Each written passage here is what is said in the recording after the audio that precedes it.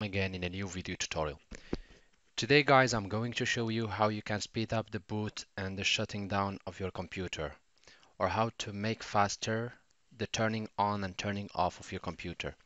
If you are running Windows 8, Windows 10 or Windows 7, it doesn't matter because it's the same procedure. You need just to go to the search tab and you look for control panel, or sorry, you just type control panel and you click on it to open it. Otherwise, you can just, if you have Windows 10, you can just type it and search for it. It should appear in the first result. You click on it to open it. You might don't have this view, so it might be like this with small icons or with large icons. So all what you need to do, you just view by category so that you change the view. And you go to System and Security. And from here, you go to Power Options.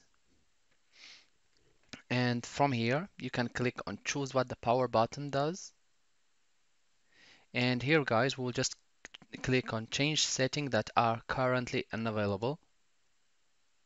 Just click on it. And here, guys, we will just click turn on fast startup recommended. So we will just do it and we will just click save changes and this should be done. We check again back. Okay, it was selected. It is done.